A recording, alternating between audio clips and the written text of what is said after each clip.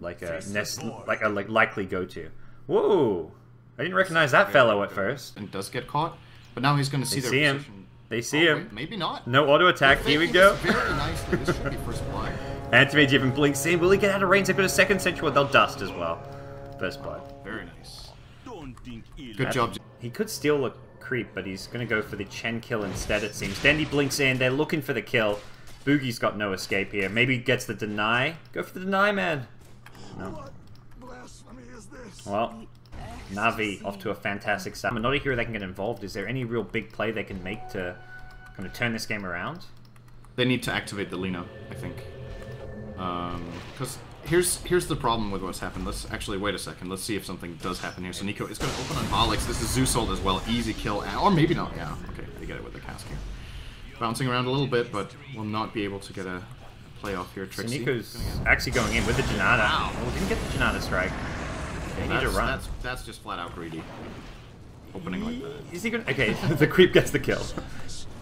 I'm very surprised they tried for that one. Okay, so this lineup that 4AC has drafted it's very snowbally. If you Matumba's gonna die too. Dendi's so low. I caught most of that one. In a moment, and there's just Lina needs to do so much that she can't do until she has to. Oh my god! Goodbye. Yeah, and when your Lina's on the sidelines, it's the one hero that can make plays happen, and we're just not seeing it. Meanwhile, Chronosphere, Trixie caught out in the enemy jungle. Havos with a Mask of Madness and Gloves of Haste, easy pickup for him. Hasn't gone for a greedy build here. And Trixie, who's trying to farm a lane now, is probably going to get picked off against this. They don't have any idea where the dire heroes are right now. There's a swap from Vance. They're taking a lot of damage from the Firefly, actually. This could backfire. Matumba could get a dub. Oh! Very close. Havos, no Chronosphere. Should be okay. He can maybe turn and fight if he even wants to with no Mana Void, but Sneeko only now. If he had level 6 at the start of that, it would have been a lot easier, but didn't have the track for the movement speed. But still, overall looking good. Bottom lane, Boogie now. Maybe going to be the next go down. There's a Zeus ulti. Dendi forced back. Didn't want to fight into the 2 supports. Thought he had maybe just a free solo pick off there.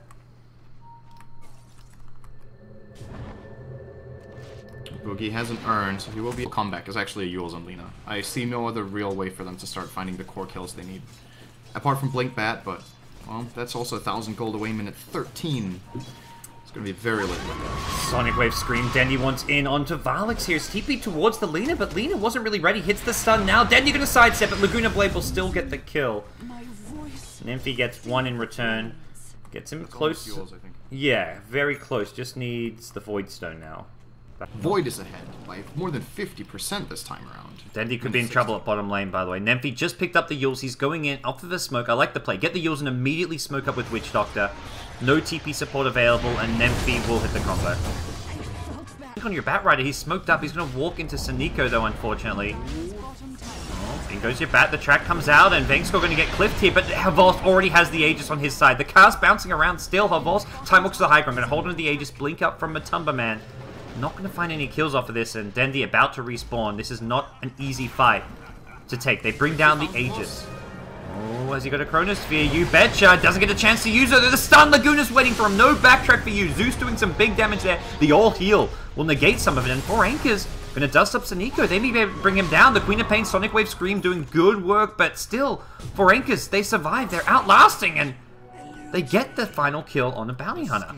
He might not find Dendi in the first place because Sneeko informs his team that it's happening. So I actually like this choice, but it can also backfire. Trixie, speaking of bad, because this aggressive one they had him on the top cliff, or sorry, the cliff to the left, still has 45 seconds remaining on it. If he walks through that, Venge gets in a good position with the gem. They find a kill on Lina, which in turn steals 4AC's gem. And then they would be without a gem. Bottom lane, Matumba Man caught out. He's silenced up, doesn't have the Manta Style yet, will go down. I think Havos missed the Chronosphere. I came down bottom. Chronospheres are nothing. Small little claim here, Havos. Time looks forward. He's going to catch up the Chen here and may just look to throw a Chronosphere.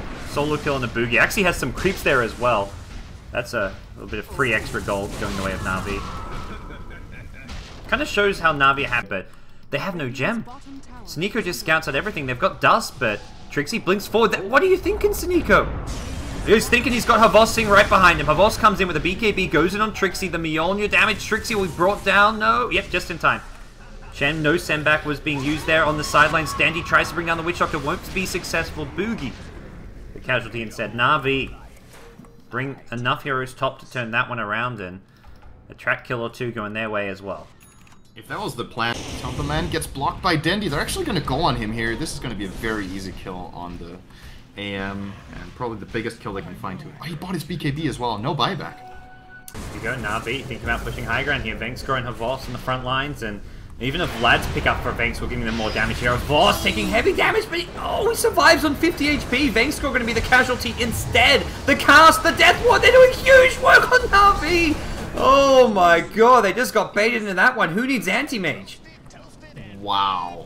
That was an incredible cask right there. And Havos lucky to get out alive here as NaVi just really drops a lot of damage. They tank, but they don't really do a whole lot. Might find an opening on Vengskor. E-Blade used from Trixie. Uh-oh. Oh dear. Havos going to go in for the solo kill. The sandbag Trixie. Oh, that Zeus ulti secures that. Super effective. Low cooldown on Laguna Blade, so if they can deal with this creep wave and this push here, they will have it for the next creep wave that can come. They go in, they want Havos here, they're actually going to go on him, he's got no Aegis! Havos is dead, great play, and now in goes Matumba Man. He's got the BKB, wants to go on Phobos, but Phobos with Aegis, not the best target here. Mana Void gets used, possibly unnecessarily, but still, damage being done onto the NaVi side here. It's going to be a buyback from Havos. There's your Zeus ultimate number one. Boogie on the run here. Second Zeus ulti comes through, takes out the lane. Matumba Man no longer has a BKB. Wants Dendy, whose BKB won't be able to get him. On the front lines is your bounty. Who's going to now? Well, Zero Gem recovery. 4Anchors. No buyback on Lina. This is not going to be an easy hold for them, especially once Havos rocks up to the fight again. Yeah, this is going to be a double chrono fight. They still have Cheaty getting the Void and getting the Zeus. It's just a Zeus Aegis, though. Matumba Man, there's your E-Blade. Trixie's maybe saved Matumba Man with that one. Second chrono comes in. Can they bring down the Anti-Mage? They still can. Anti-Mage dead. Has a buyback. Will probably have to use it here. They're going to lose the Bat Rider as well. But now Anti-Mage holding on to this one. He can't really fight without the Lina, I guess. Also, no Witch Doctor Ag Scepter still. This is looking like the end of the middle lane of Rax and possibly even bottom as well. They're going to blink in, go in on Boogie. Boogie goes Scepter, will keep him alive a bit longer. Anti-Mage will buy back, has a Mana Void available. Blinks in. Can he get anyone with this? Nice Mana Void! Double kill onto Dendy and Bounty. And Havos is hit by the Maledict. He's going to die as well. Is there going to be a backtrack? He gets the backtrack! Oh! He was dead! If not for that backtrack. He might still die. I think he's still dead here. AM with one more blink and then Manta. Oh, nice. He jukes it. He's got the mana for a Time Walk. Can Matumba Man chase him down? Gets the slow on that as well. He's chasing and he wants a Voss. 8 seconds left. In comes your Zeus. Matumba Man doesn't have a Mana Void. He's not going to get the kill, on at least not onto a Voss. He goes on DK Phobos instead.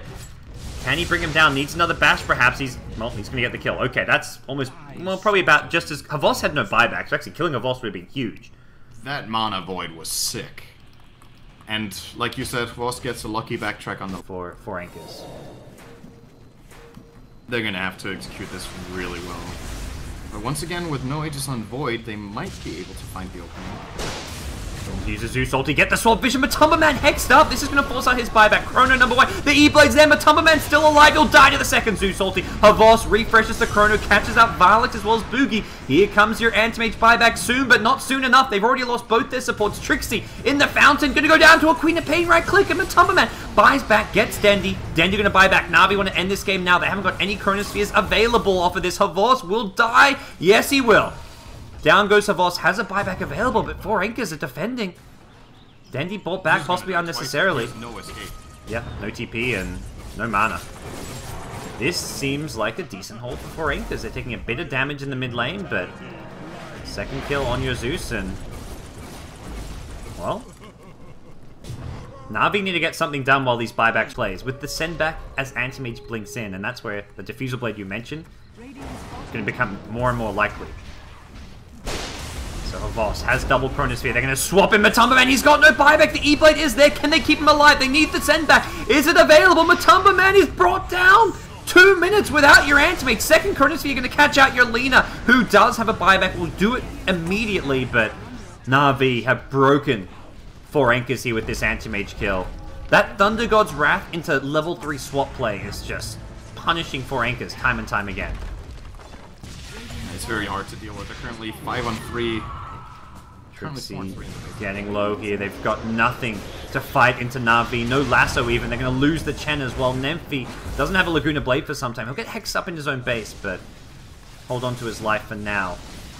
NaVi can't go for that third lane of racks with the tier 2 tower up, but they may just go for the tier 4s here. Wow, they're really low, those tier 4s.